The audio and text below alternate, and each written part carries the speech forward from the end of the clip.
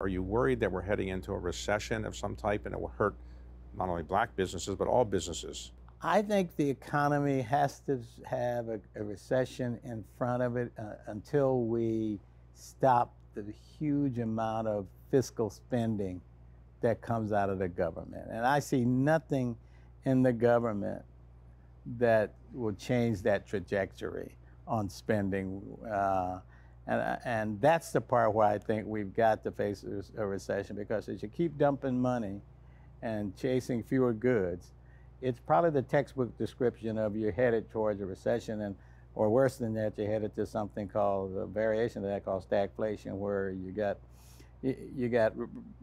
spending going up and you got productivity going down, because it puts you in a problem. So yeah, I think so. Until something changes on that equation, yeah.